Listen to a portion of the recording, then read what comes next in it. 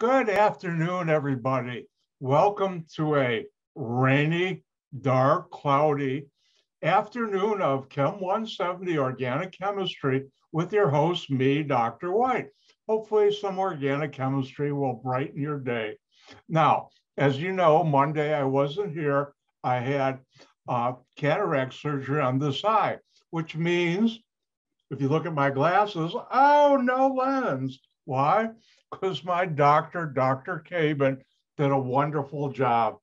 If you ever need an ophthalmologist, eye surgeon, Dr. Cabin is the person you should go to. He's located in Hoffman Estates, in the same complex he's at, which is part also of St. Alexis, which he isn't. I don't know if he's on the staff there or not, but he's a separate in the doctor's building. And they also have a separate building in the basement called the Hoffman Estates Surgical Center. And the nurses and everybody there were fantastic because until about 2 or 3 days before my cataract surgery, I was going, ooh, I'm just driving myself nuts. What if I can't see afterward? What if something I sneeze? I mean, went through every stupid thing, went through. That's a bad habit of mine sometimes. Till about 3 days before, I realized what I was doing myself, beating myself up over something that was really stupid because I had investigated online. You can do that, the surgeon, Dr. Cabin. And I also was he was recommended by someone who actually their family used him for cataract surgery. I'm quite happy. So everything went well. Yesterday, you should have seen this was still somewhat dilated. It's back to normal. And my vision is still not super good. It's about where it was before, but I can see my hand now this far out clearly. If I go like this, I don't see it as clearly with this eye because it hasn't got the cataract surgery, which will be in about a week and a half. I'll get this eye, which I now feel much more relieved knowing what I went through. But if you ever need eye surgery, and I hope you don't, but if you do, cataract, Dr. Cabin, if you want, always feel free to email me. All right. I hope you all watched the video. One of you told me already it worked for you. All right, here's what we're going to do today. I'm going to go through test number 3. And by the way, thank you, thank you, thank you. You guys you're doing great. I'm very proud of all of you. Think about it. You're learning organic chemistry. And before you took this class, how many of you heard horror stories, how bad it was? It's not, it's fun. All right, so what I'm going to do today is go through test number 3. I'll do it a little quicker because I think everybody got about 90 on the test or close to it, which is quite good. And then if we have a little time, I'll go back and I'm going to go back and cover some of the stuff from Monday's super long video that I made. And then we'll have our lab and you'll have the rest of the week off from Dr. White. By the way, if you're ever suffering from Dr. White withdrawal symptoms, you can always go to my YouTube video, which I know all of you did. All right. And again, I want to say this, I can't say enough, what a great eye surgeon I have. Actually, it was this eye. I'm still putting drops in it. And if it looks a little red because I put the drops in, I do it 3 times a day, once. Actually, I have 3 different medications. One I do twice a day, one I do once a day, and one I do 3 times a day. And they work. And that's organic chemistry too, because the medicine in there are all organic molecules. All right, what I like to do, and I'll be cutting this out of the video,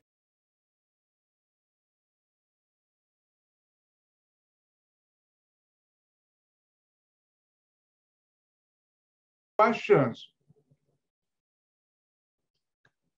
I need some water.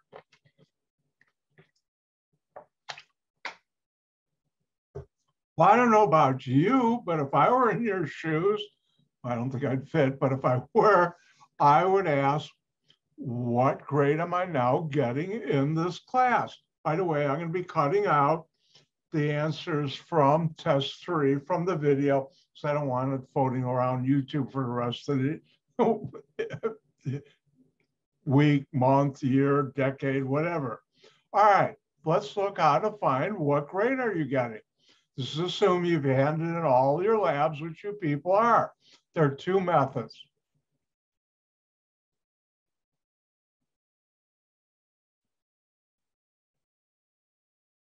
Method A.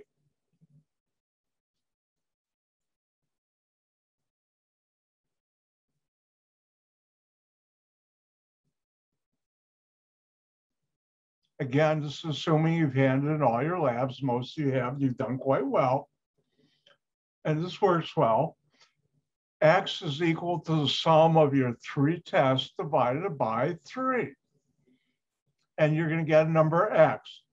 If X is greater than or equal to 90, you're getting an A. If it's 80 to 89, you're getting a B. And if it's 70 to 79, you're getting a C. Now, nobody is getting below this. Actually, I didn't even have to write this down. So anyways, now there's a method B.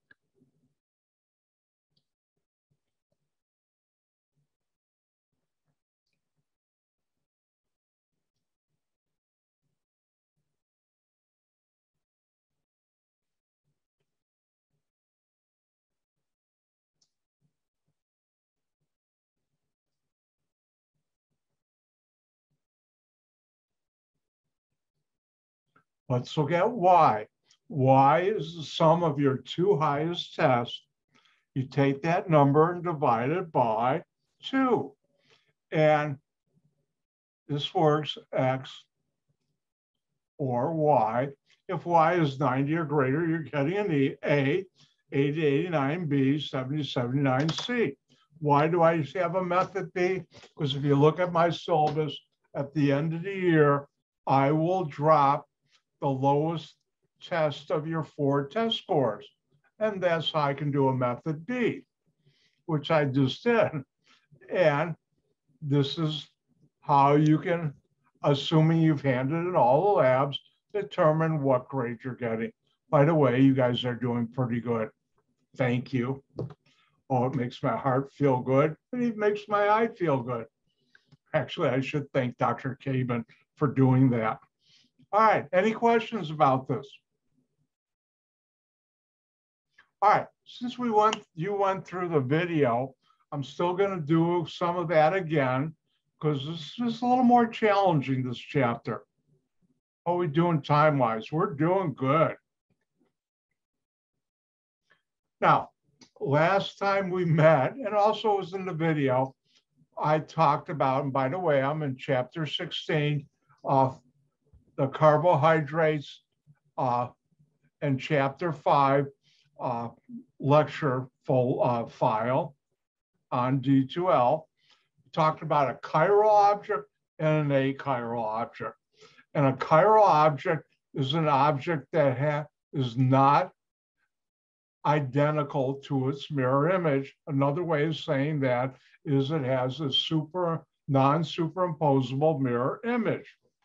And what do we mean by that?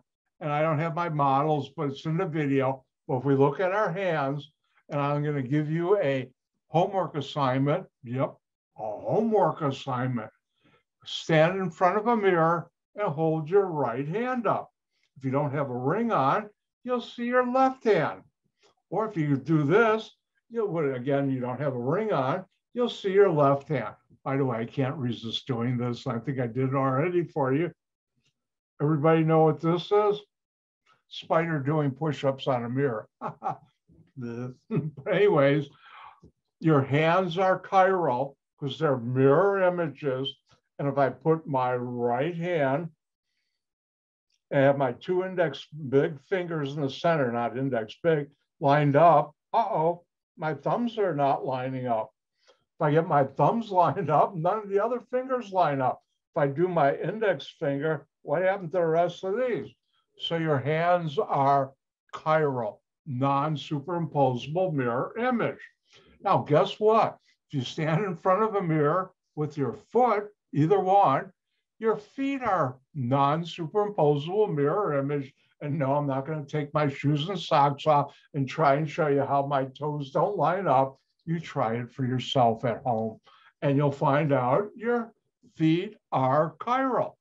Now, one of the things, I don't know if I did in a video game, but how many of you remember Simon Says, that game you played when you were a little kid? Remember, Simon says this, take a step forward, or you'd say, take a step forward. And if the Simon didn't say that, you're out. And we played that in first grade or whenever, in that summer camp I went to. It was fun. Well, it's time to play Dr. White Says. Dr. White says, touch your right cheek. Come on, everybody. Dr. White says, take your hand away from touching your right cheek. Now, I've got a question for you. Is your face chiral or achiral? Good question. And the answer is chiral. How did you know to touch your left cheek as opposed to your right cheek, or right cheek as opposed to your left cheek? I just confused you. Let me do that again. So I'm looking at my image. If you touch your right cheek, how did you know that was a right cheek? Whenever you can assign right and left to something like your hands, that object or whatever you're talking about is chiral. I'll say that again. Whenever you can assign right or left to an object or whatever, then it's chiral. So if I ask you, my right winter glove, is it chiral or achiral? And the answer is immediately chiral, because it has the word right in it. If I say, is my left shoe chiral or achiral? Ta-da!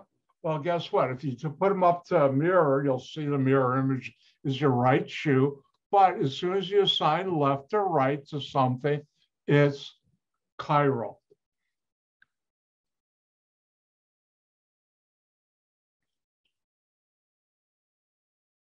Now, I should warn you, danger, danger. I'm going to do some artwork. You can laugh your head off, but please don't break any ribs laughing so hard. My mother was a very good amateur artist. Not one iota of her talent ever rubbed off on me at all. I'm a good organic chemist, real good, but not an artist. All right.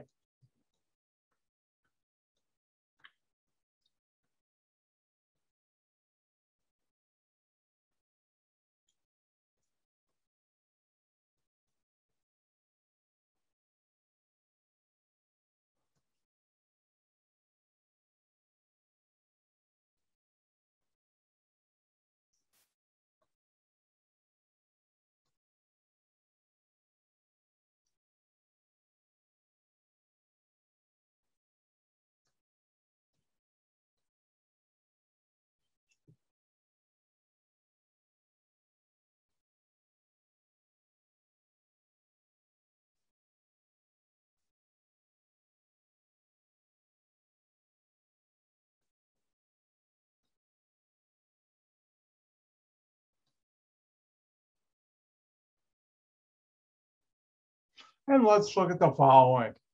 Is a sewing needle, the hand kind, not for a sewing machine, but I guess you could use that too. Is that chiral or achiral? Well, what is chiral? Something that has a non-superimposable mirror image. What is achiral? Achiral, which if we go back to the,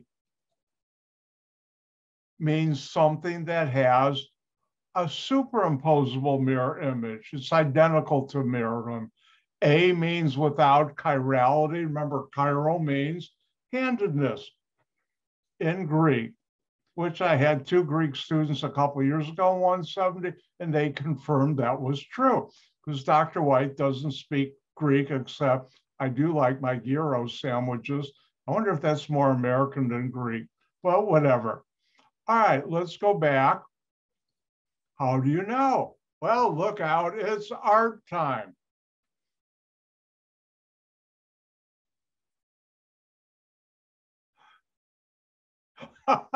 Oh, this is one of my worst ones ever.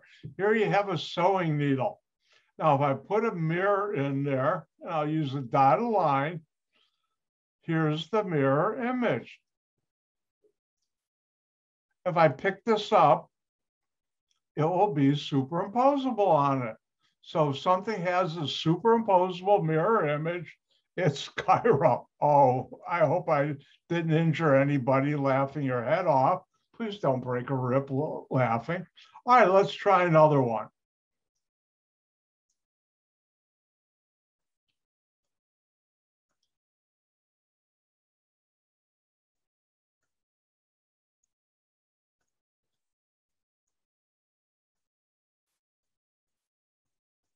What if you had a piece of rice? Is that chiral or achiral? I'll give you some time. You think about it. I'm going to drink some water and let me know.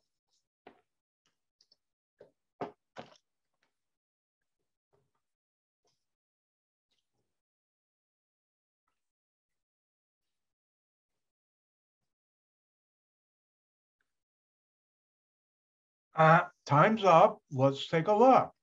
Well, if you have some piece of white rice, cooked or uncooked, it looks like this.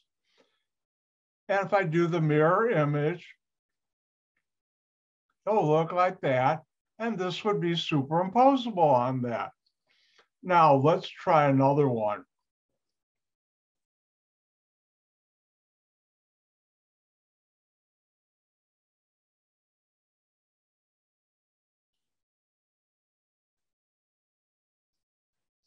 Is your left shoe chiral or achiral? I'll give you 10 seconds.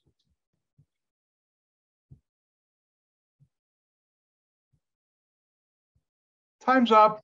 Good news, I don't have to draw it. As soon as I see the word left or right in a name of something, I know it is chiral.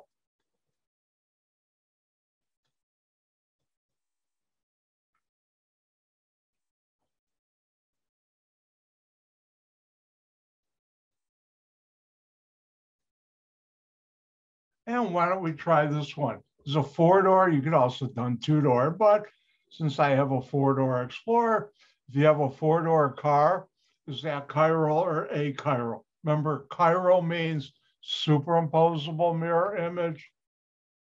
Chiral means non-superimposable mirror image. Achiral, superimposable mirror image.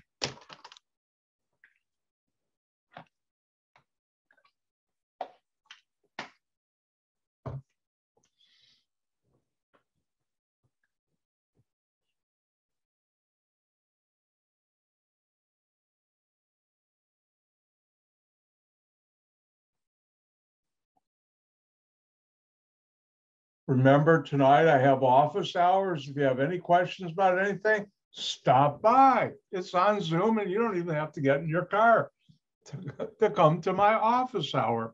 Such a deal. All right, let's take a look at this. Anybody need more time? Thumbs up, people. Are you done? Thank you. All right, I'm going to have to warn you. Do not injure yourself laughing now. All right, let's do a car. It's got four wheels. It's got one, two sets of doors. It's got headlights. It's got a tailpipe. I'm not going to put the brake lights in. And it's got a steering wheel. Now, if I put oh, that's one of my better ones too. You can tell I have no art talent whatsoever. Now the mirror image, whatever you see closest to the mirror, you'll see reflected first in the mirror. So here I'll see my tire, my door, my tire. And then here I have my headlight. I'll have my steering wheel. Of my other headlight, Over here, I'll have my door and wheel, another wheel, door. And notice right here, the tailpipe is farthest away, so the tailpipe will be here. Now, if you pick it up and put one over the other, it won't be superimposable. You can see that here the steering wheel is on this side, here it's on the opposite side. Well, you can say, what if I turn it upside down? Then in the first one, the wheels will be pointing down, and the second one, the wheels will be pointing up. So these are non-superimposable mirror image, therefore they're chiral. And if we were standing here, oh no, that's a better one of my stick figures. And I said, get into the right side of the car, you would know. Well, how do you know? Because the chiral has a right and left side, because it's chiral. Now, do I have a minute or two? I do. And I would ask or remind me of a story when I worked for, it was AXO. So I used to go to Littleborough, and I had to fly in through London, and I would stay in Manchester, that's in England, and twice I almost got killed crossing the street. Why? Because in England, the cars drive on the opposite side. So in the United States, if you're getting off a curb, you'll look where? To the right, to the left first, because that's where the cars are coming first. Well, in England, it's the opposite way. And both times, thank God, he smiled upon me, God. There was a Bobby, a cop, policeman nearby, grabbed me real quick and both, sir, look at the ground. It says, look the opposite way if you're from America or something like that. And I thanked him. And I finally, I have to tell you, this is, it works, but how did I stay alive in England, crossing streets? I'd find somebody who was going to cross, and when they stepped out and didn't get slammed, I knew which way to look. And I'd usually look for a little old lady or man, and when they'd step out, I'd say, oh, it must be safe. And I could see them going like this, and it worked. Now, let's do one more. Now, I've got sweatpants on, don't look, but if I had a pair of regular pants with pockets, a button in the front and a zipper, is that pants chiral or achiral?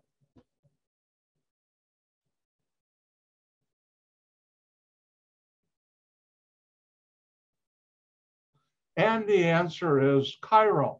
Think about it. If you have a pair of pants that have, or slacks, whatever you'd like to call them, that have a zipper in the front and button and pockets in the front and back, it has a left leg and a right leg, pant leg. If you put your left leg in the right pant leg of those pants and the left and the right side and vice versa, guess what? The pockets would be in the front and the zipper and the button would be in back and it wouldn't fit right. And when we're doing this face to face, and if I'm wearing a pair of pants like that, I tell my class, if you ever see me walking to class with my pants on backwards, please call for help. I'll need it. Luckily, it's never happened. Hopefully, it never will. So think about it. Let's do one more. How many of you are familiar with tube socks? And I'm going to talk about the tube socks that are for mainly men. You know how some for women, I don't know, I don't think men buy these. They have the toes on the tube socks.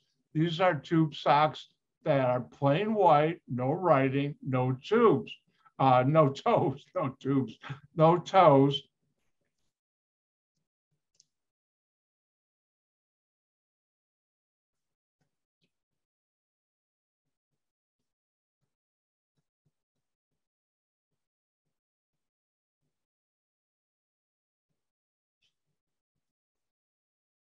I can spell it right.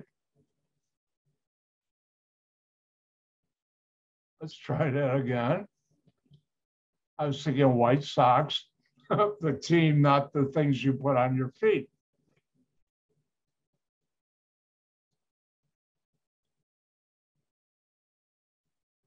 Is this chiral or achiral?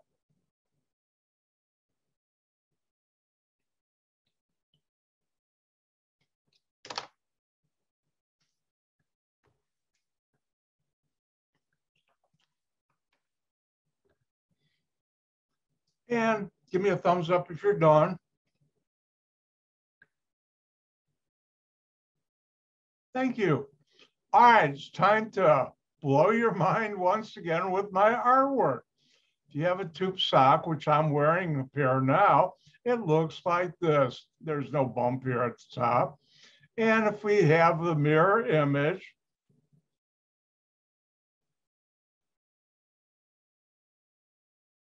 my mirror image, it looks like this. And if I were to take this and rotate it, it would be superimposable, which tells you it's achiral.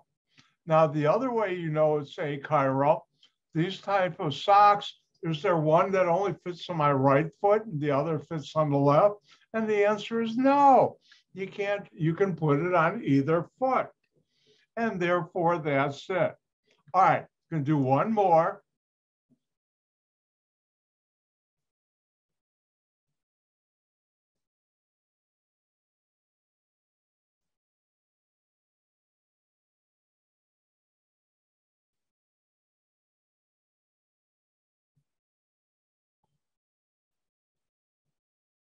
All right, if you had a mitten and had no leather palm or leather on the front or the stuff on the back, is that chiral or achiral?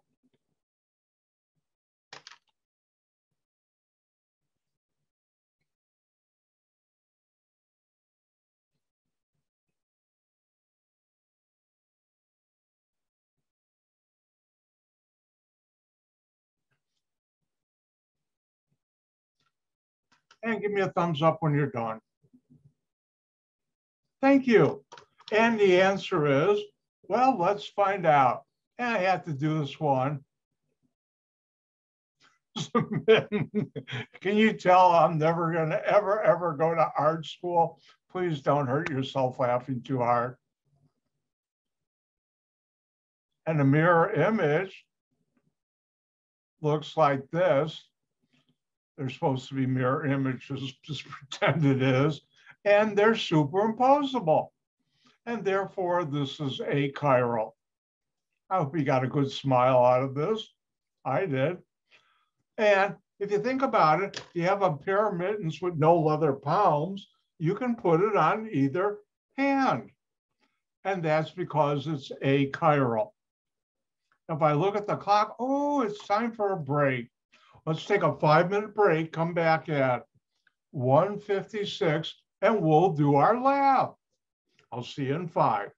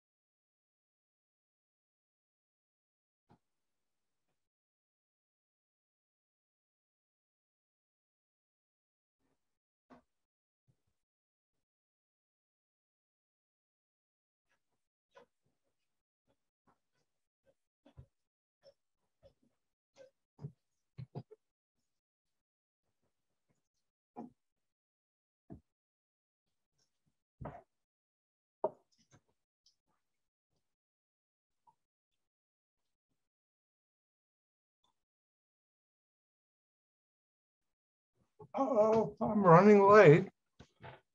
Give me a second to do one thing. Actually, a couple things.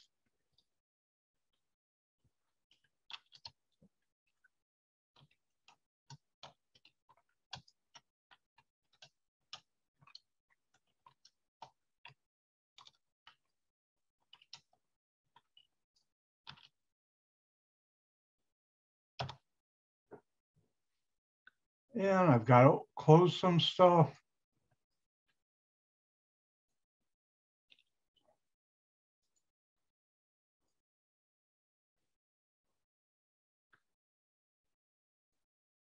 And open some stuff. Be with you shortly.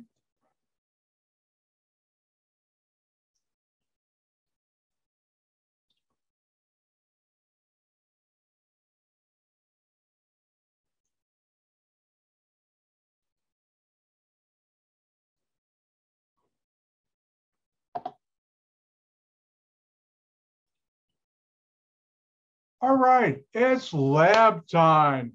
And this is a fun lab for me to watch. And what is this lab about? It's the rule of thumb. Oh, wait, it's on that thumb today. And that's like dissolves like. And let's look at today's lab. Now, as I taught you earlier, and you should know, in chemistry, there's an important rule called rule of thumb, named like dissolves like. By the way, the name rule of thumb means it's true most of the time, but not 100% of the time.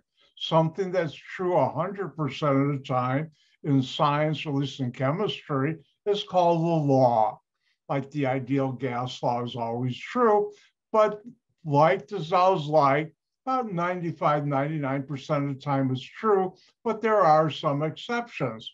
And it describes polar substances are soluble in other polar substances, and nonpolar substances are soluble in nonpolar substances.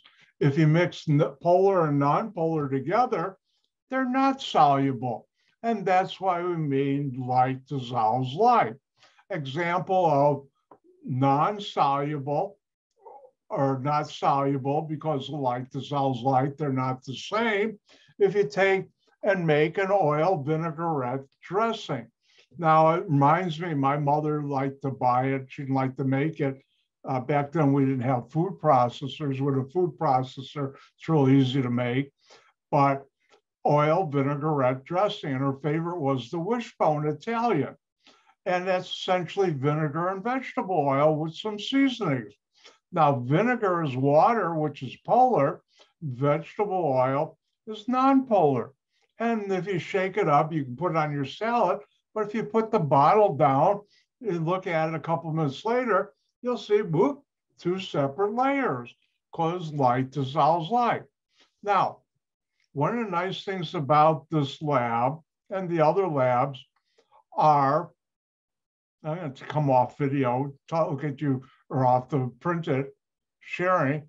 Am I lying to you? I could be. Maybe that stuff like dissolves like is something I made up. I didn't, but maybe I did. How do you know? In chemistry, we go in the lab, in organic chemistry especially, we go in the lab and prove things. And if you have an idea, well, how about like dissolves like? Is it true? Well, let's go in the lab and find out.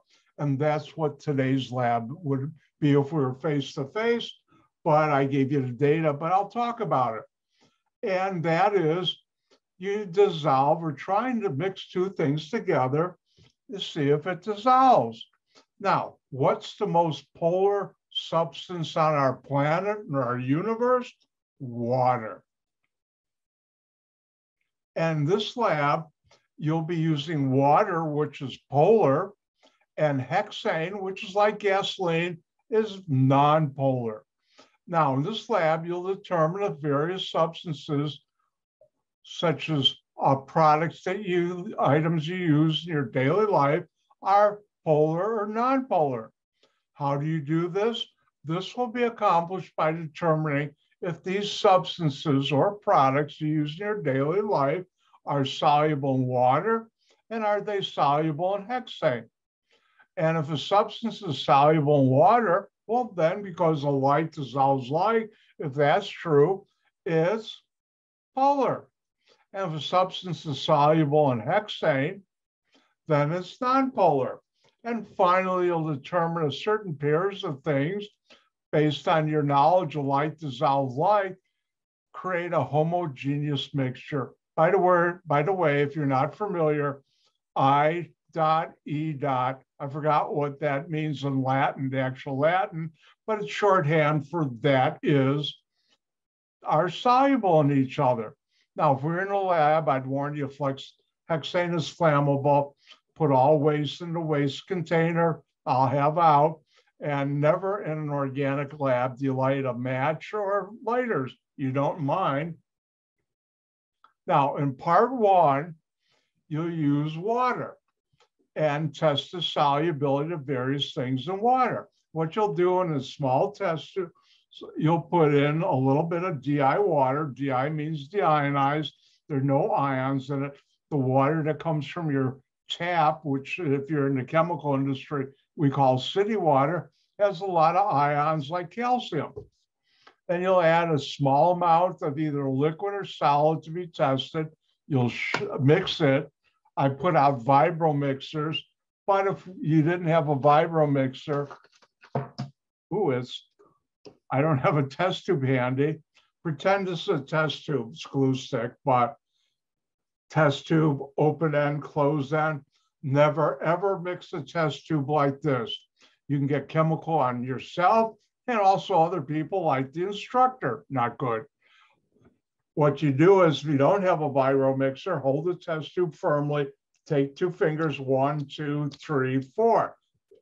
Do it real hard, don't tickle it, and that will mix it. If we had the vibro mixers, which most students use, you push down and it vibrates like this super, super fast, and it mixes it up in about 3 seconds.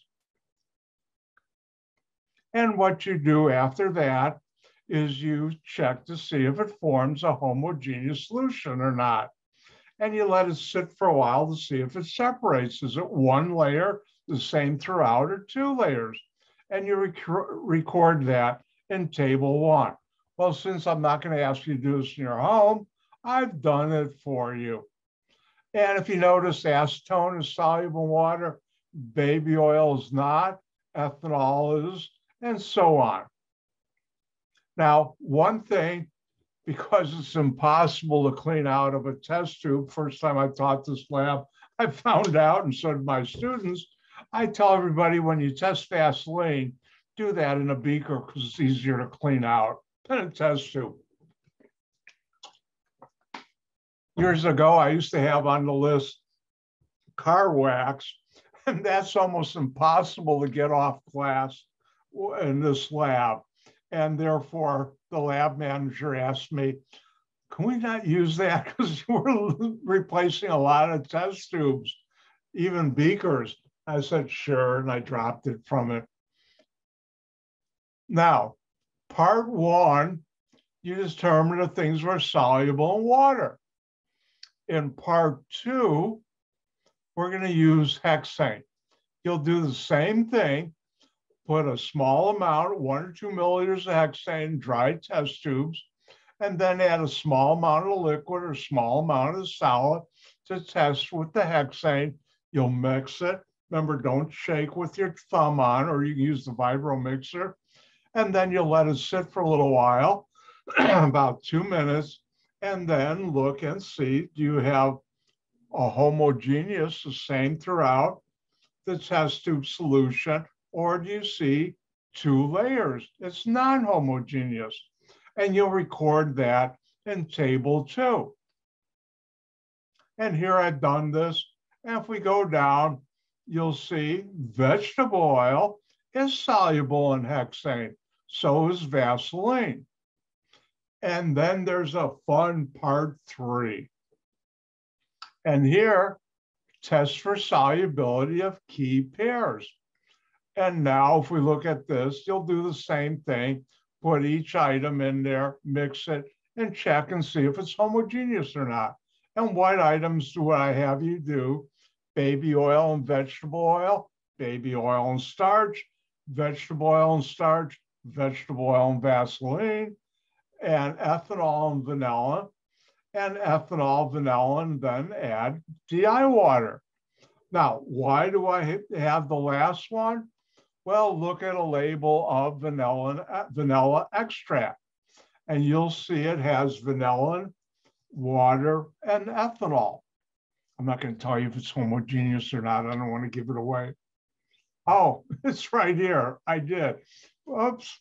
But anyways, that would have been today's lab, but I give you the data. But now you have to consider the data and answer the following questions. Now, let me remind you about number 4. If you get grease on your hands and you don't have any soap, what substance that you tested in today's lab would you remove the grease? Use to remove the grease from your hands. By the way, this question is, you want your hands to be clean and not yucky. So consider that. Oh, is that a science word? Scientific word? Yucky? Well, it is. I'm a scientist because I just used it. And that's today's lab with these questions. And with that, I'm done. My eye works. I'm healthy. Thank you, Dr. Cabin. That's my eye surgeon. I don't know, I told him about yesterday. I went and I said, my other class, I thanked him, talked about him, and I do it today. He said, oh, really? I said, yeah, you're going to be a YouTube star. And he laughed. And he said, I'll have to look at the video. You'll have to send me a link, and I will. But with that, I'm doing good. See? I can see. I can either read the stuff from here on the screen. With this eye, I can't see anything on the screen, like your names or anything like I can see with my glass on. That's why I only have one lens. With that, I'm done for today. We're done for the week. I'll get this video later on today, probably tomorrow sometime. If you have any questions, please come to my office hours. And with that, I'm going to say, Gang gesund. Goodbye, and I'll see you on Monday. Bye now.